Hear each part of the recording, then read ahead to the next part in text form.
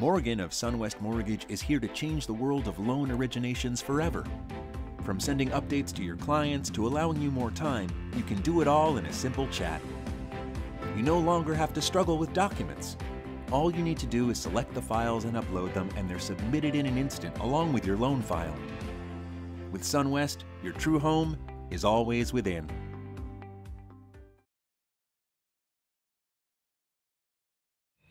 Welcome to The Interest. I'm Katie Jensen. We're about to tie the bow on the year and move into 2023. Throughout the month, we're going to talk with experts about what they think the next 12 months has in store. First up is the Mortgage Bankers Association, which earlier this week revised its forecast for next year. And once again, MBA's economists lowered their expectations. Our own Mike Savino talked with one of those economists. I think, again, there is sort of that let's wait and see how things clear up. Mortgage rates have been sliding back down and buyers remain confused about where things are headed. That's setting up for a sluggish end to a year that's been underperforming since the spring. But starting in March or April of this year, we saw mortgage rates start to, I can't even say inch up, right? They just start to kind of to increase in chunks.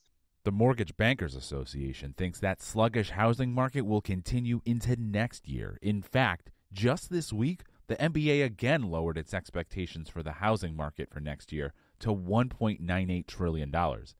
That would be a drop of about 22% from the origination this year. So we are expecting more of an economic slowdown in 2023. The MBA points to a number of factors, including concerns about the economy. Low inventory means appreciation may level off, but home prices aren't coming down.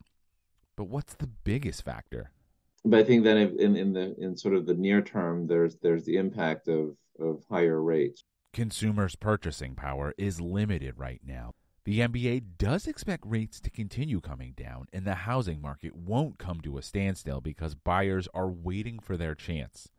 Have a lot of younger home buyers or first-time home buyers looking to enter the market. But it will still take a long time for inventory to recover. Home buyers need to be ready to act if they see the home they love and the rate they can afford. Originators can help by getting borrowers to that point. So it's important, I think, for lenders to work with the borrower to make sure, I guess, they have their ducks in a row. And the market will eventually turn around. The MBA sees light at the end of the tunnel for originators who can grind out the next year. I think 24 and 25, you'll see a bit more meaningful recovery in terms of purchase originations. You can hear more from MBA Deputy Chief Economist Joel Kahn on The Principal, the Mortgage News Network's daily podcast, available wherever you get your podcasts.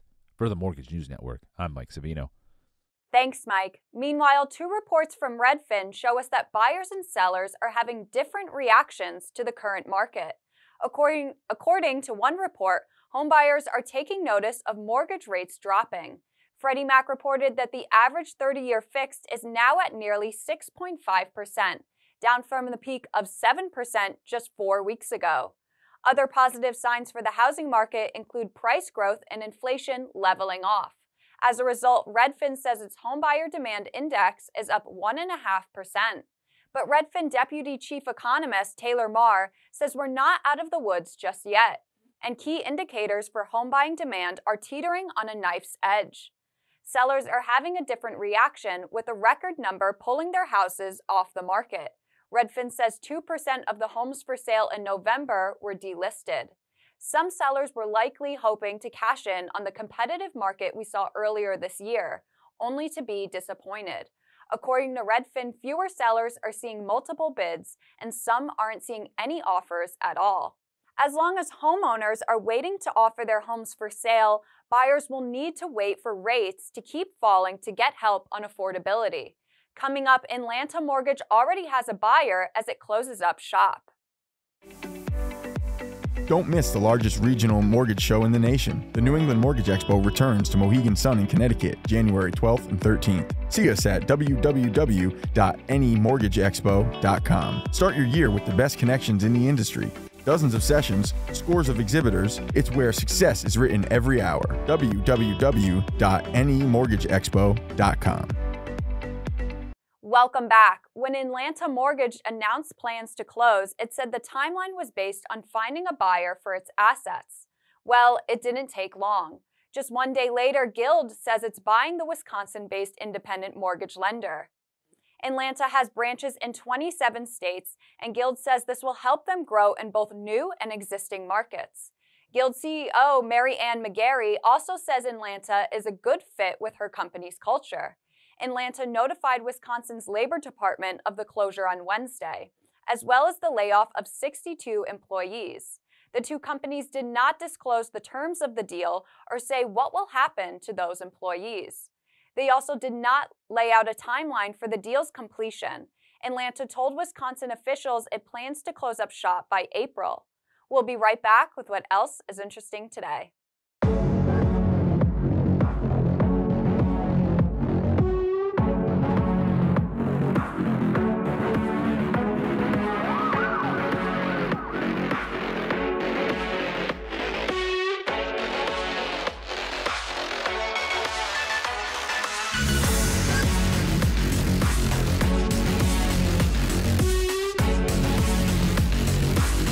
Welcome back. Here's what else is interesting today. President Biden's college debt forgiveness plan remains on hold, and it could be a while before we learn whether the plan will move forward. The U.S. Supreme Court will take up the case, hearing arguments in February, but a decision isn't expected until June. Biden wants to forgive up to $10,000 of student debt for many borrowers and $20,000 for those who got Pell Grants. According to the reports, 26 million people have already applied for forgiveness. But the plan is on hold after rulings in 2 appellate courts. In the meantime, people with outstanding debt will continue to have temporary relief because the White House extended its pause on repayments. That break was set to expire at the end of the year, but will now continue until 60 days after Biden's relief program is put into place or the Supreme Court makes its ruling. For more on these and all of today's top stories, go to mortgagenewsnetwork.com.